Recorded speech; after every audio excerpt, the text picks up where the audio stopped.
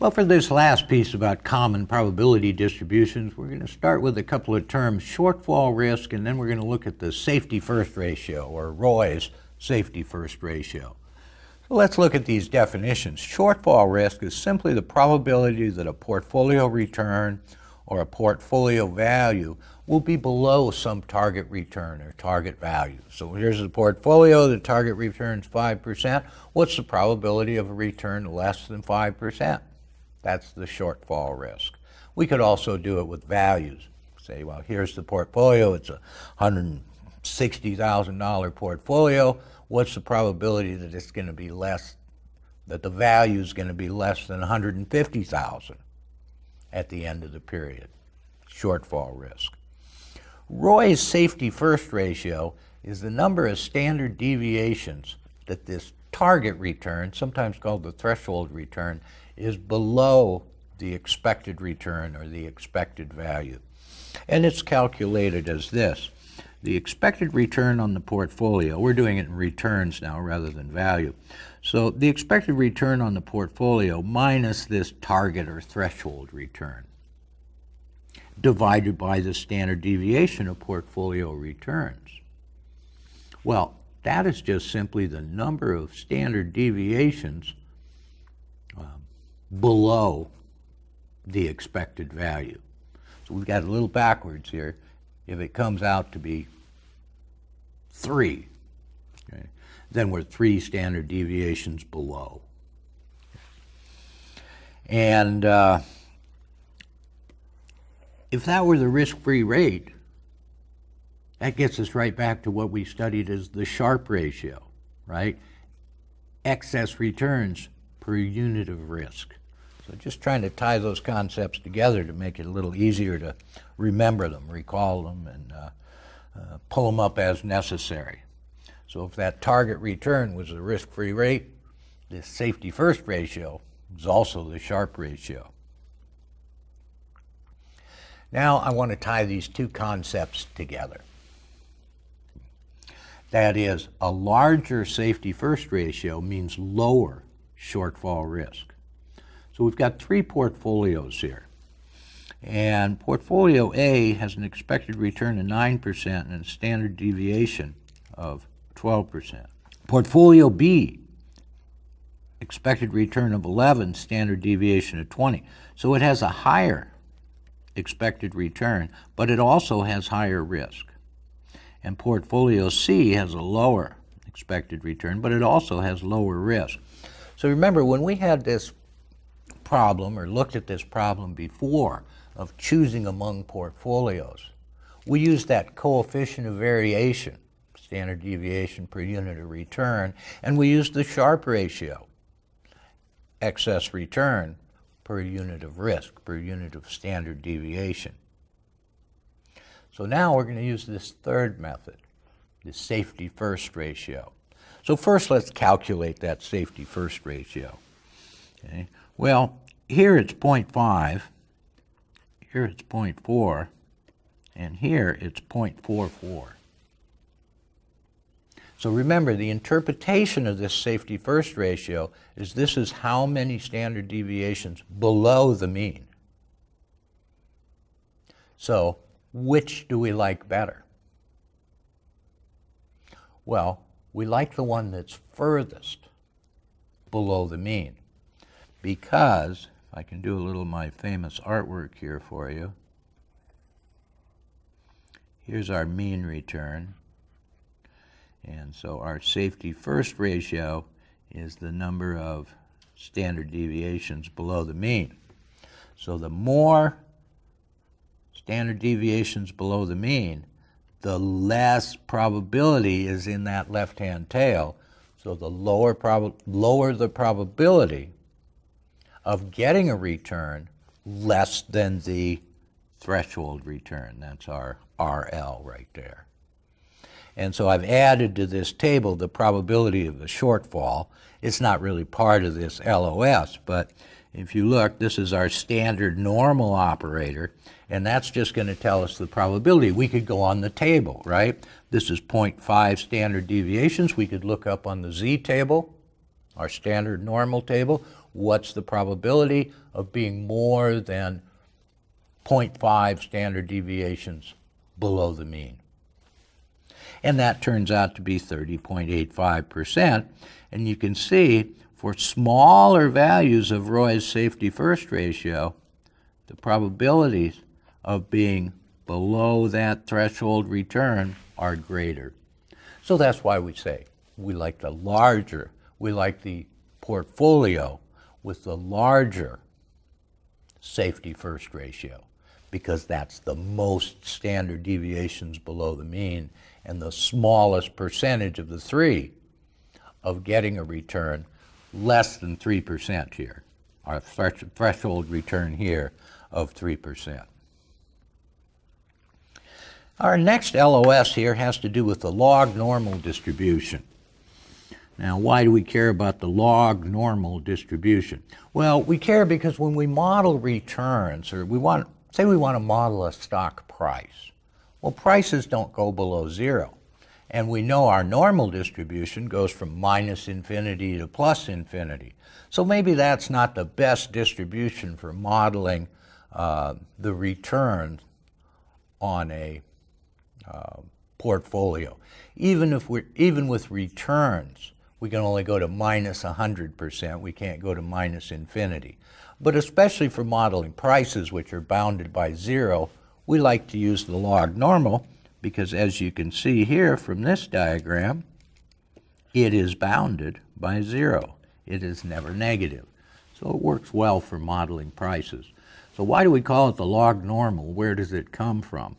Well, a log normal random variable, if we take the natural logarithm of each of them, those natural logarithms are a normal distribution. Another way to put this, if we want to generate a log normal distribution, we take this mathematical E, and if we generated X, and all the X's are normally distributed, then E to the X is distributed log normally. So it's always positive and used for modeling price relatives. 1 plus the return. Well, since the return can only be minus 100% at worst, that means this is bounded by zero because 1 minus 100% is zero. Now we want to look at continuous compounding. Remember, we had the compounding frequency, and we found, okay, we did annual, then we did semi-annual, monthly, weekly, daily. The more frequent the compounding period, the greater the effective annual return. So we looked at that before. What is continuous compounding? Well, mathematically, it's really the limit.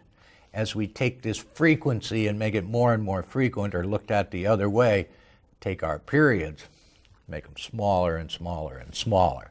So our compounding period, daily, hourly, every minute, every second, the limit of that is continuous compounding.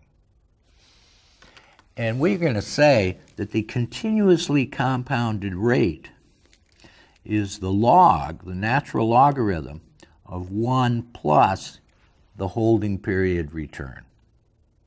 As an example, a 1-year holding period return is 20%. Okay, so that's an effective annual return. But we want the stated annual return with continuous compounding that's equivalent to that.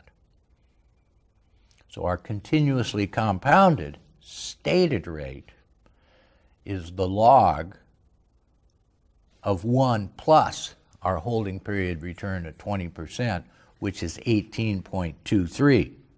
So now the story becomes, if the stated rate on a continuously compounded basis is 18.23%, our effective annual return is 20%.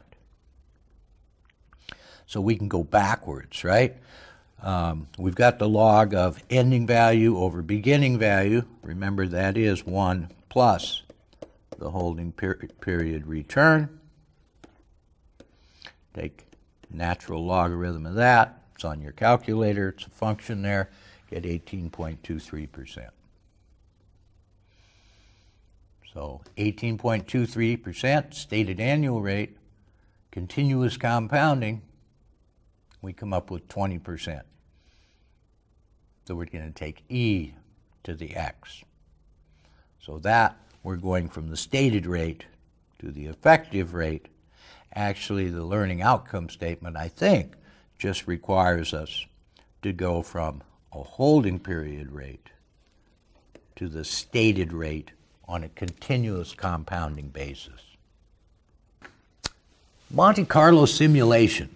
What is that? Well, as computers got more powerful and easier to get to, they came up with this simulation as a way to do some estimation, an estimation of probability distributions. So with a Monte Carlo simulation, we specify the distributions of the random variables. So maybe we want to value an option, and we don't really know how to do that in a closed form way. But we do know that these options, their values depend on interest rates and on the underlying stock price. So for a Monte Carlo simulation, we're going to say, okay, let's assume these stock prices are distributed log normally. And we put in some parameters for a log normal distribution. So it'll just generate stock price or stock price changes. And then we've got interest rates. We'll say, well, interest rates are bounded by 0, 2. Maybe we want them to be log normal as well, but with different parameters. But whatever our risk variables are, we need to model them and say, okay, they follow this distribution, and here's the mean, here's the variance, here's the skewness, here's the kurtosis. And then we turn to the computer and say, well, okay, from these two distributions, grab one value for interest rates and one value for the stock price. Then we take those values, plug them into our formula to value the option, and we get an option value. And then we repeat this, say, 10,000 times, or the computer repeats this 10,000 times. So now we've got 10,000 option values, and it should be some sort of distribution. And then we look at that distribution and say, what's the mean of it? The mean of that distribution of those 10,000 outcomes, that's our expected option value. And the distribution of all those 10,000 values, we can calculate the variance of those. That's going to be the variance of the option value. So we calculate the mean and variance of the distribution of outcomes that we've generated by assuming distributions of our, let's call them variables of interest here, the ones that are driving the value of the option that we're interested in. So now we need to differentiate this from historical simulation. It's similar to Monte Carlo simulation, but our random variables for our distributions, we're going to look at historical data. So we may look at historical interest rates and historical asset prices and say, okay, we're going to pick randomly from these. Okay. And we don't have to specify the distributions or the parameters. We're just really assuming that that distribution is going to be like it was in the past, so we can just draw from past values. That's the historical in historical simulation. Now, the disadvantage is that future outcomes for these risk factors may be outside this historical range. So if that distribution of interest rates changes for some reason, and we're drawing from the historical distribution, well, that's not going to work out too well.